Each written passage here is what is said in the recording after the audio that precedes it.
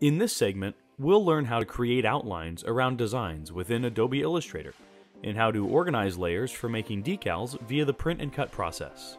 The software that we're going to be using is Adobe Illustrator.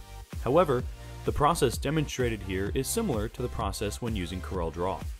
When creating a cut line for cutting, keep in mind that it can be of any shape. In this demonstration, we'll be showing how to create a cut line that contours around the image. To do this, let's select everything. Then, under the Object pull-down menu, select Path, and then Offset Path. The value we will want to use is maintaining about 1/4 of an inch distance from the graphic, although any value would do. It looks like a bit of a mess right now, but let's clean it up. So under Pathfinder palette, click on Unite. This welds all the outline paths that were just created. Next, we need to have only the outline, but with no fill. This we can do by just flipping the colors.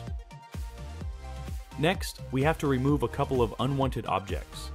This is done by right-clicking the outline, and in the pull-down menu, click Release Compound.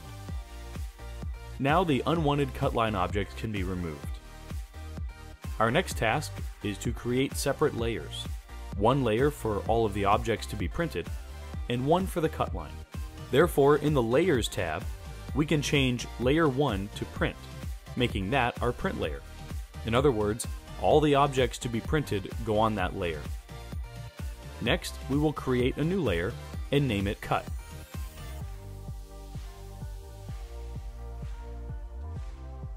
With the cut line selected, drag the dot in the Layers palette from the print layer to the cut layer. To make sure, turn off the print layer and the cut layer shows. The design is now ready to have registration marks placed on the job design.